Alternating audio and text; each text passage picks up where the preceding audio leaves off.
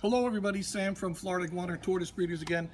Going to do an informational video, get a lot of questions from customers and folks, want an explanation on exactly what's going on with the scute patterns, double scute, triple scute, perfect scute, what does it all mean, what does it actually look like. So we'll move right into an animal here. This is, we can come in a little bit, this is a perfect animal, and typically where we see these abnormal scutes, different scute patterns, is in the back. Not always, but in the back. This is the way they're supposed to look. You have this plate here, and these two plates here.